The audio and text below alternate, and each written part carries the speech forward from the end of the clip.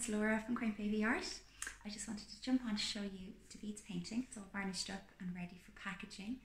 It's on a gorgeous 22-inch by 30-inch slim stretch canvas. And a bit of a close-up here, you can see him. Here is Davide. This is my kind of mood board I worked off for this piece. It was commissioned by his dad. It was a present for his mum, who then joined in on the commission. So Davide here is painted from his scan in quite an abstract way. And also included is a little guardian angel. And this represents the little angel that he is now. The colour scheme chosen was the gorgeous soft navy with the teals, blues, creams and yellow ochre.